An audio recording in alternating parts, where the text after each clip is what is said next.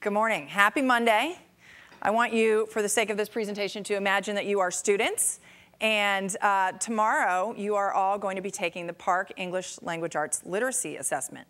But you might think that today, therefore, we'll be doing some test prep, we'll be reviewing. But no, we're not going to. And I'm going to pick up right where Jackie left off. Today is like any other day. What are you doing in class? You're reading high-quality texts. You're talking about it. You're discussing it. You're analyzing it. And you're writing about it. There's no drill and kill. And actually, drill and kill won't help because the kind of preparation for this test is teachers in their classrooms doing good instruction. And that is a huge difference. So now imagine, as students, that your results actually matter. They're going to tell you how you're doing, not just in the moment, but on your pathway to college and career readiness. They'll also give you a score at high school that you can take and use to place you directly into credit-bearing courses and reduce the number of total tests you'll take. So you don't have to take a placement test when you get on campus. Now imagine that the tests are given on computer and they have lots of cool functionality and they actually just might be fun. I'm going to give you a line of sight into those tests, and we're going to take a test question, but you don't need your number 2 pencils because they're going to be done on the computer.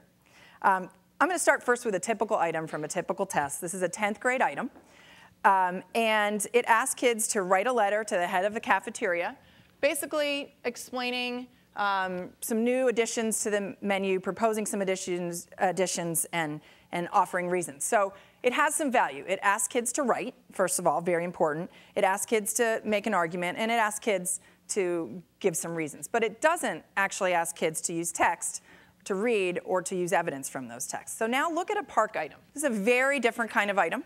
It actually invites kids to read 2 pieces, 1, the Declaration of Independence, 2, a piece by Patrick Henry, and to watch a video. Then a very different kind of task comes forward. Kids are asked to use evidence from those texts that they've just read to write a piece about the notion of government.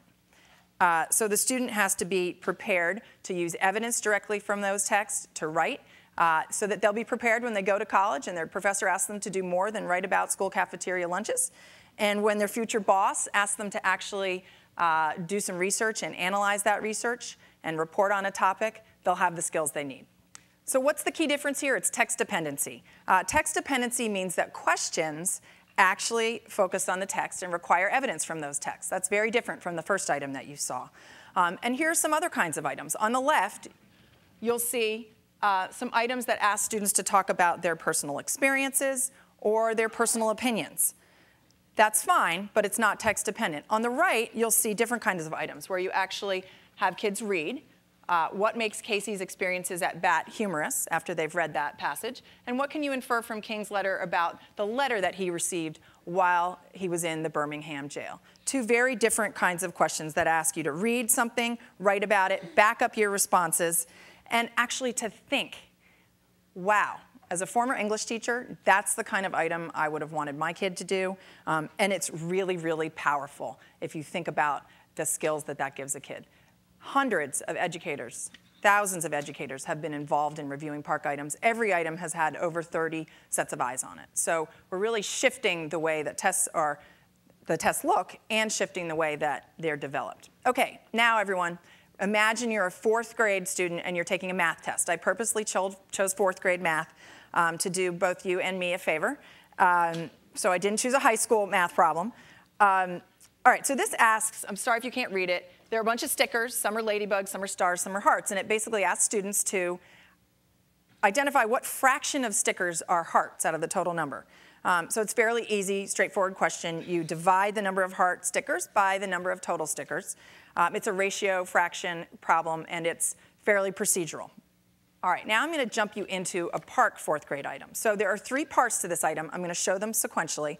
Part A is pretty similar to the last item that you saw.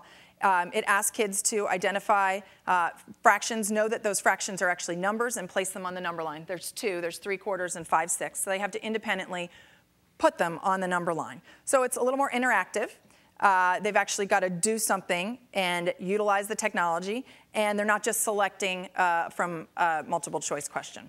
In part B, students are asked to actually compare those values, asked which fraction is larger, and asked to explain why, And in Part C, students have to explain their understanding and create a new fraction that's between 5/6 and 3/2. So they've done 4 things.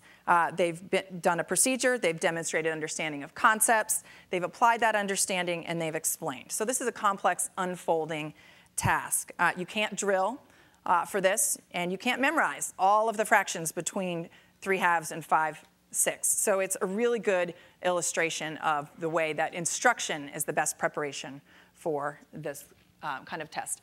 As with Smarter Balance, PARCC has numerous accessibility features because why should grade items be only accessible to a few?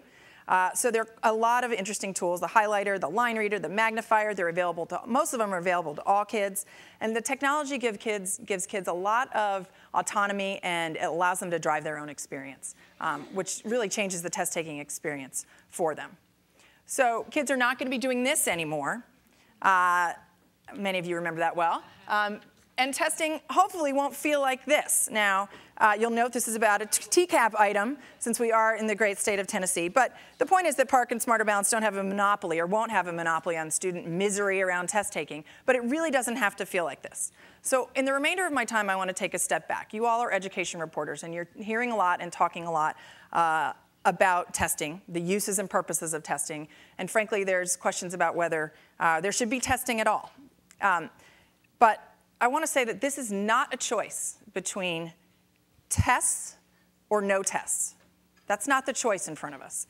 The choice is between a current system that really measures a pretty narrow set of knowledge and skills, and a new vision of higher quality tests that measure where students are in their pathway to college and career readiness, provides equity and access for all kids, actually provides a meaningful score that will be useful when kids go into credit-bearing courses, changes the paradigm around test preparation, and actually makes sure that testing isn't a separate event, but it's embedded and connected to the work that teachers do every day in their classroom. Thank you.